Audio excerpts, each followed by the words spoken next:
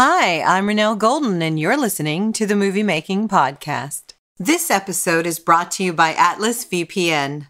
Did you know we carry around one of the most vulnerable computers in our pocket? Our cell phones store our bank info, passwords, and other personal data. That's why you need a good VPN to protect you wherever you are. Atlas VPN offers next-generation encryption to hide your virtual location on your phone, making it easy to protect you no matter where you are. Podcast listeners can take advantage of Atlas VPN's biggest sale of the year. Get 86% off 2 years of Atlas VPN, plus a free additional 6 months. Head on over to get.atlasvpn.com/moviemakingpod. That's get.atlasvpn.com/moviemakingpod. With Atlas VPN, you can rest assured your information will always stay private and secure.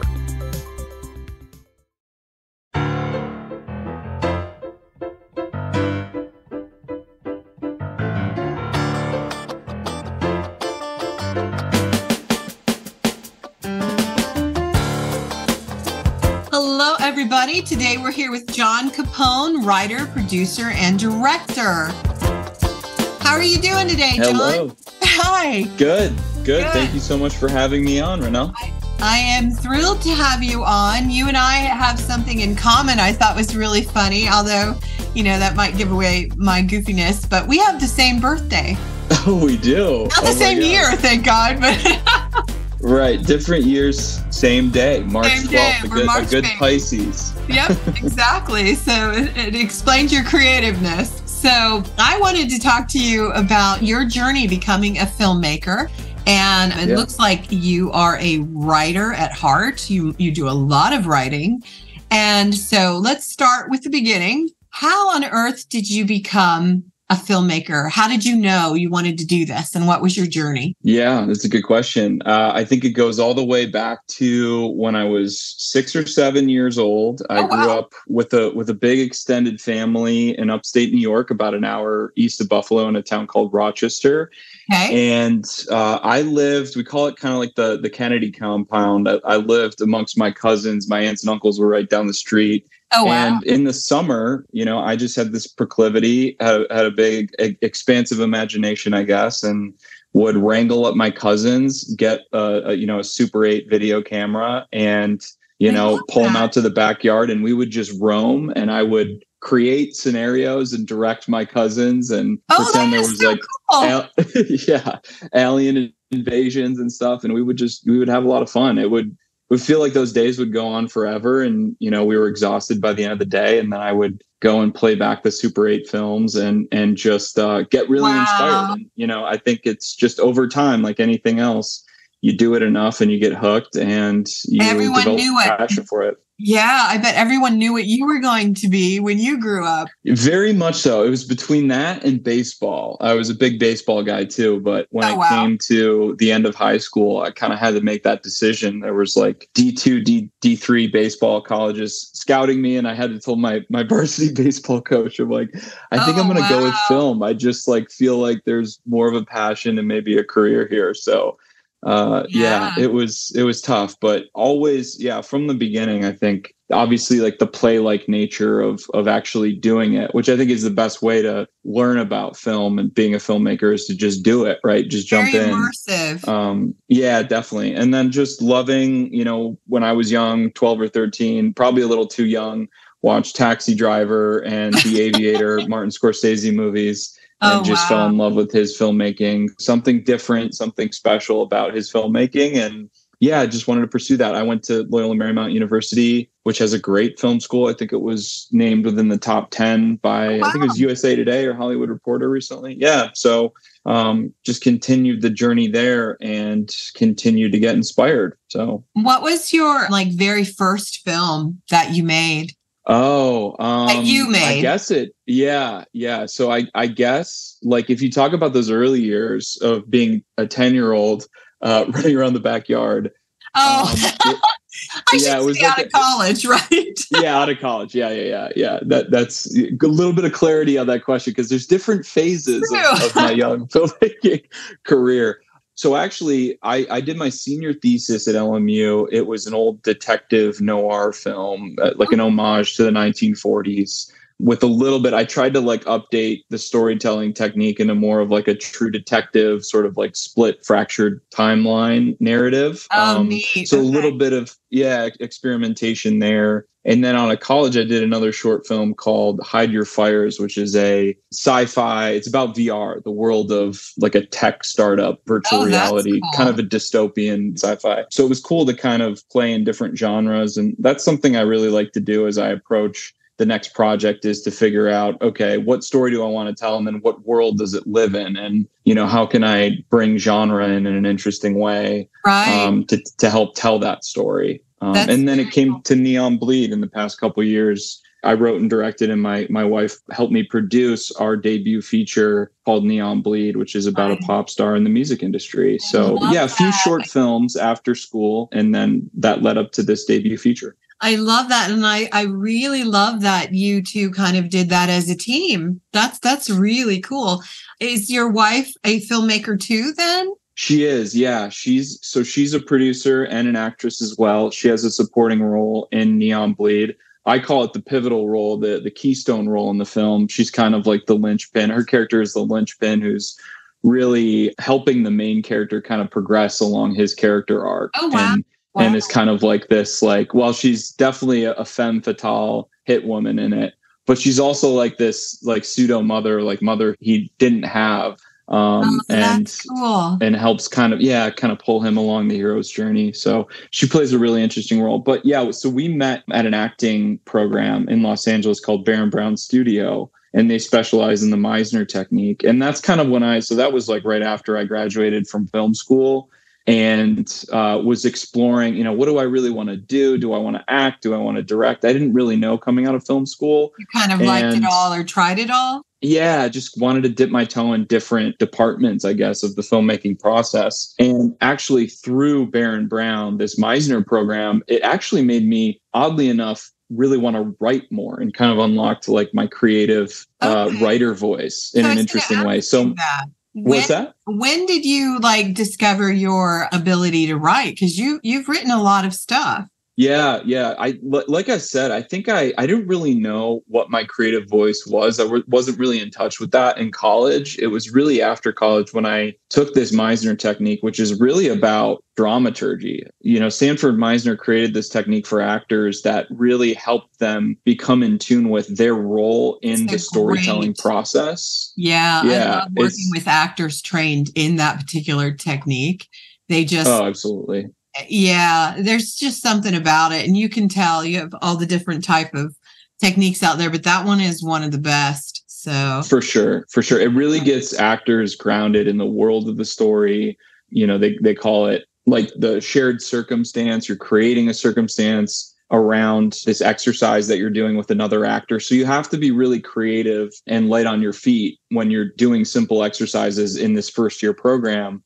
And that's where I met my future wife. We met. It was so funny. I'm from Rochester, like I said. She's actually from Buffalo. Oh, and we met in this acting class in Los Angeles. Yeah. We didn't know for 2 months that we grew up like an hour apart. Yeah. Wow. Such a small world. It was meant to be. And then she at the time she did a lot of dancing in Vegas. She was in a Michael Jackson live show, and she had a BA in dance from the Ohio State University, and then did a stint in Vegas for a few years. Loved her the dancing career she had there, but wanted to transition more into acting. So started driving out, taking acting classes in LA, and that's where we met. And I was, gearing up for this second short that I mentioned, Hide Your Fires. And she was like, if I could help out in any way, I'd love to just be on set, help assist you in any way. And I was like, you know what? I think I might have a role for you. And I originally cast her as this one role. And then my producing partner was like, wait, no, you got to be this other role. And so we found a role for her, obviously, and she helped produce that as well. And that was kind of the beginning of a beautiful partnership, as they say. I love that. Yeah. And okay, so the concept for Neon Bleed, how did you come up with that? Yeah, so this was, I think, right before COVID hit. Justin Bieber released a documentary that was very intimate and candid about his experiencing burnout from his... Oh, wow. Obviously by that point it was 2017, and he had gone on almost 10 years, right, since becoming like this golden child singer superstar. Right. Yeah. And so just the stress and the pressure of the people around him and the insane amount of hours he was putting in, really like the dopamine burnout that he was experiencing just on like a physiological level, he explained he had to just stop, and with that, the money-making machine stopped too, right? So it was just, that's a good point. It was just really interesting. It got my gears turning on how these pop stars, these superstars who are so renowned and known globally for, their brand, really, when it gets too much, it's too invasive on a personal level, they lose touch with their creative voice. They lose touch with their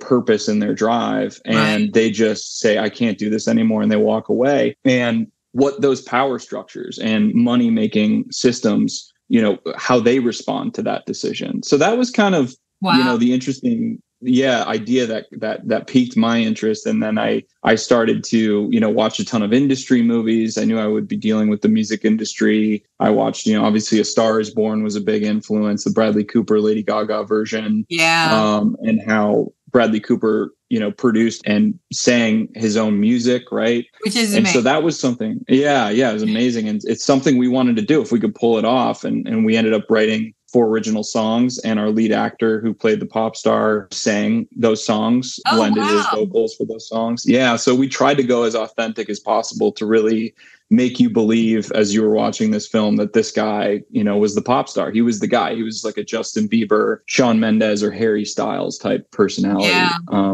Yeah. It was really interesting to kind of delve into that world. I also like films like Sweet Smell of Success, old Noir, as I mentioned, kind of had that thread of noir interest me in college. And, there's a lot of sort of like undercurrent themes in the film about, power structures and, big media tycoons who really call the shots, and they have, their minions at different levels. Yeah. You kind of get that definitely, vibe. Right? It's captivating. It's interesting because you see that burnout, you want to be somewhere else. You want to be doing something else, it was interesting. And, it looks like a really good movie. What's happening? Is it in distribution or? Yep. So we are with a distribution company. They're a small boutique company out of Los Angeles called Porter Craig, and they've been great. They're very personal touch, working with their filmmakers and kind of tailoring the release schedule that helps the film the best. Obviously, right now with streaming, it can be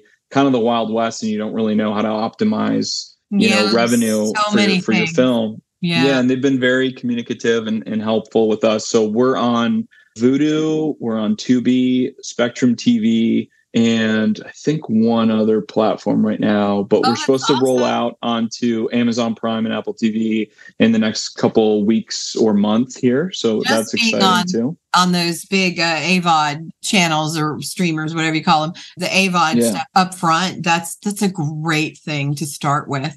It was great. I think we released to Vudu first, and then once they were able to land the deal with Tubi, we were like, great, that kind of, it feels really good to be on one of those, more well-known, well-used platforms that people really interact with. And we've gotten some good responses from the film, just from, people we don't even know that have enjoyed it. And it's exciting. It's awesome. Yeah. It's been a great response thus far. Wow. And that just came out this year too, right? It did. So it released on Vudu at the end of January, and then Tubi, I think, at the end of or beginning of May, I believe. Okay. So it's been sort of a steady rollout, and it's been nice because we get to kind of promote the film over more of a longer horizon, and it's just so fun. It feels like a world that people can really sink their teeth into with the pop star and obviously the music. It's fun we put the music on Spotify and everything. So I love that. That's awesome. Yeah. It's been a fun journey thus far. So you filmed this during the pandemic? It was the end of June 2021. Into the beginning of July. So I think the Delta variant was kind of peaking at that point, and it's just so interesting trying to kind of grapple with that. But honestly, I wouldn't have Neon Bleed if I didn't have the pandemic, because it was kind of at the beginning of COVID when I really kind of buckled down and wanted to write a very lean and mean, $250,000 film that we feel like we could go out, raise the finance and produce it ourselves. Because obviously with COVID, when that hit, we had scripts out to different people that we were trying to set up at a production company or, gain bigger financing for. And all that just fell apart right at the beginning of COVID. So I was like, let's just try to do something in-house that we can control the parameters, relatively speaking. Yeah. And by the time June 2021 came along, we felt there was an opening to do it, so no one got COVID on our set, thankfully. We would have shut down the production too, right? We were in the same thing because right when COVID hit,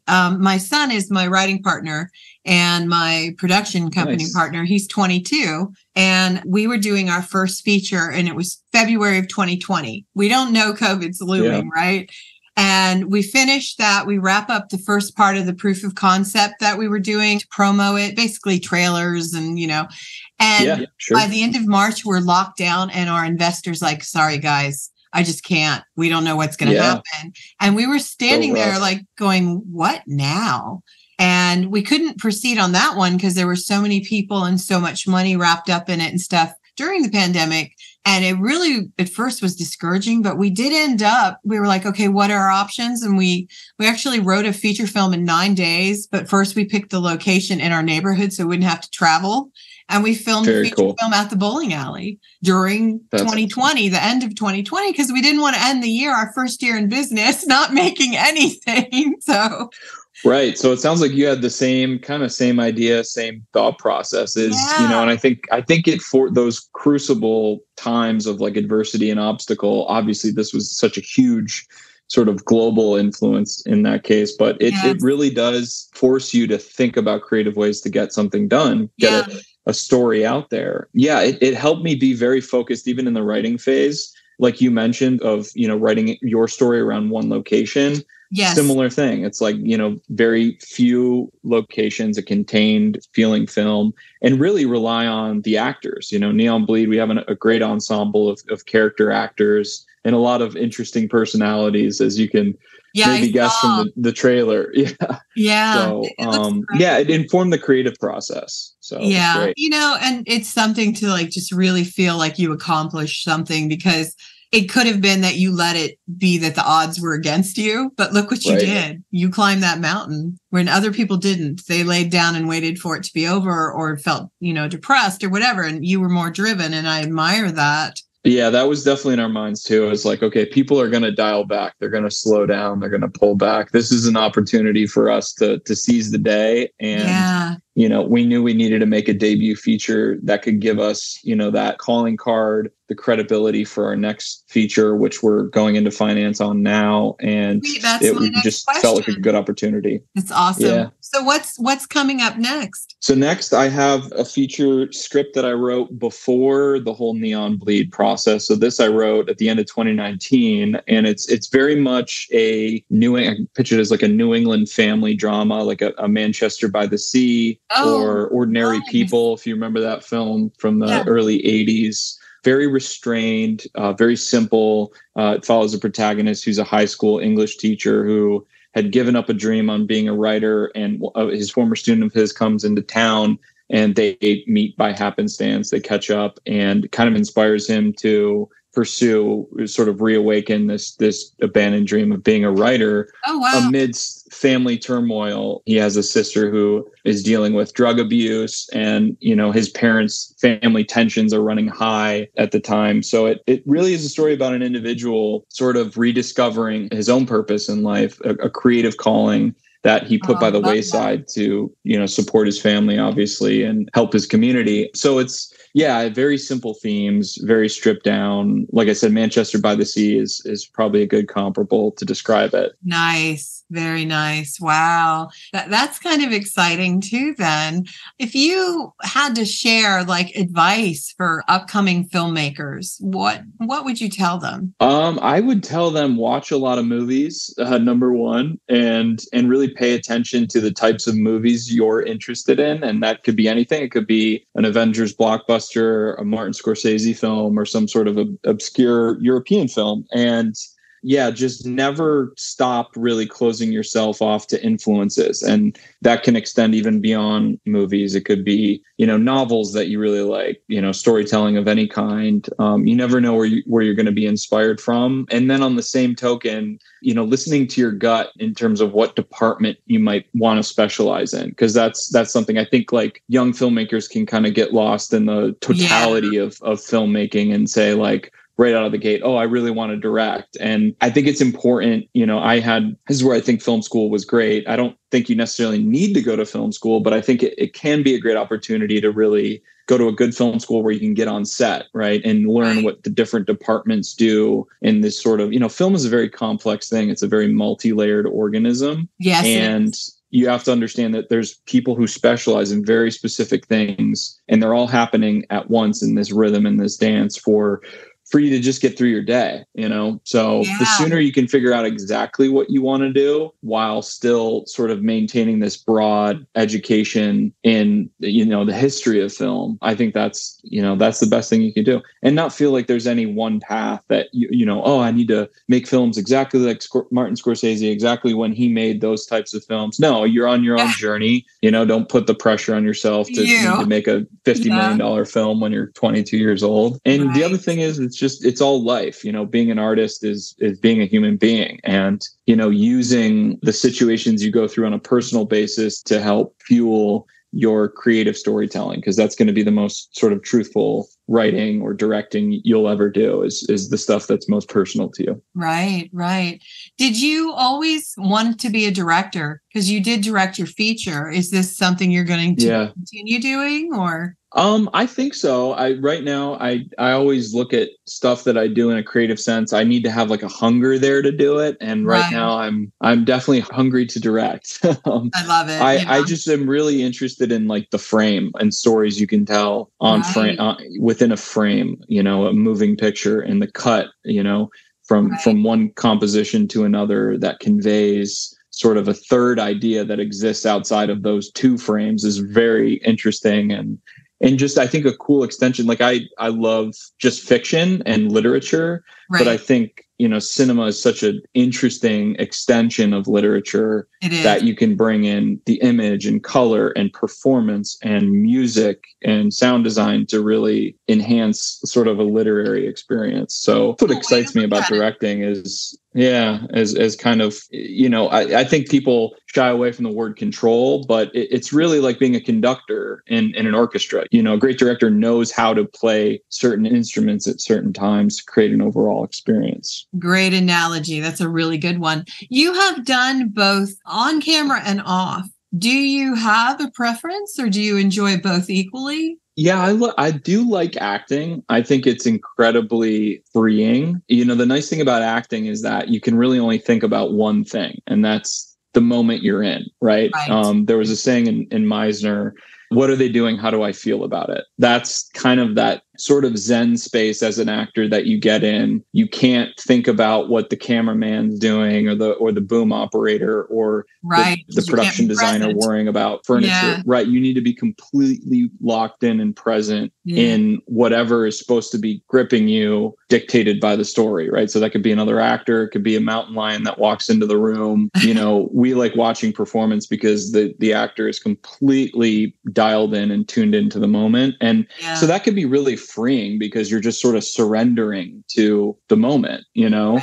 So I really like that. I guess it's like more of like a therapeutic exercise. I really enjoyed acting, and it did inform a lot. Like I mentioned about my writing and directing process. I think I do like directing more just for the reasons I described.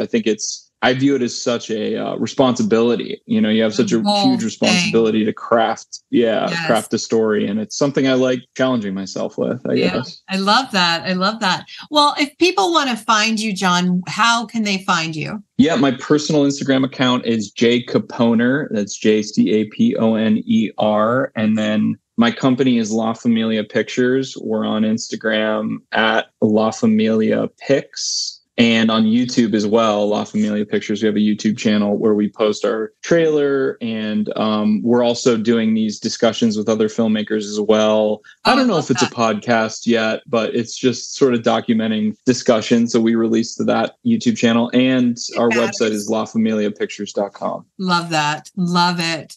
Well, I have really enjoyed talking to you today. Is there anything else you wanted to share about any of your upcoming projects or? Oh, yeah. I guess I remember we also have an account for the film on Instagram at Neon Bleed as well. At Neon Bleed. Great. Get that one in there. Yeah. I hope it has a wonderful success. It looks awesome. So, okay. Well, I would like to do our final few minutes and do our 5 for 5 questions whenever you're ready. Sounds good. Let's go. Okay, here we go. All right. Question number 1. What is your favorite food? Ooh. I mean, I really like a nice ribeye steak, but I am Italian, so a bowl of grandma's homemade noodles and pasta sauce, I'm going to have to go with that one. Oh, I love that. That's cool. Okay. All right. Number 2. What is something non-film related that inspires you or motivates you in life? That's another good question, too. I will go with this because this was a recent event. My wife and I just welcomed our first child. He's a baby boy, Luca. His name's Luca Capone. Oh, what a great name. Yeah. Oh, had to go with a good Italian name. Yes. But yeah, he's just a huge source of inspiration right now. Just my parents told me this, and everyone tells you this. You just don't know the type of love that you could have for another human being until a baby comes in. You're a baby, and it's very motivating and inspiring, creatively and just personally. Too, right. Totally. Has to get you out of bed. Gotta get you out of bed a little more than you might want to, but it's so worth it. I love that. So, okay, next question. What is one thing you have always dreamed of doing, but you haven't done yet that's not film related? Oh, that's a really, really good one. This is just on the top of my mind. I don't know if it's on my top of my bucket list, but on the top of my mind, I would really like to. I thought about doing this with Luca, and if we have more kids, doing like a month to 2 month long trip through the East Coast of Revolutionary War and Civil War battlefields to try to just get like a huge that's cool historical scope of that. I've been to some of them. Oh. Yeah, I've been to like Gettysburg and I've been to Washington, D.C., but I would just like to do sort of like the trip to end all trips on that subject matter. I just think history is so interesting. Especially if your kids are like, 5, 6 years old enough to like explaining what you're seeing and give them that love of history. I love that. That's a cool answer. All right, back to our movie questions. Okay. What is your favorite song to sing the top of your lungs when you drive in the car? Ooh, probably a Dean Martin song. I love it. Volare. We've been singing Volare recently with Luca during bath time. So, and we've had it on in the car as well to soothe him. So that's our most recent one. I love that. I was not that clever with my kids. It was ABC.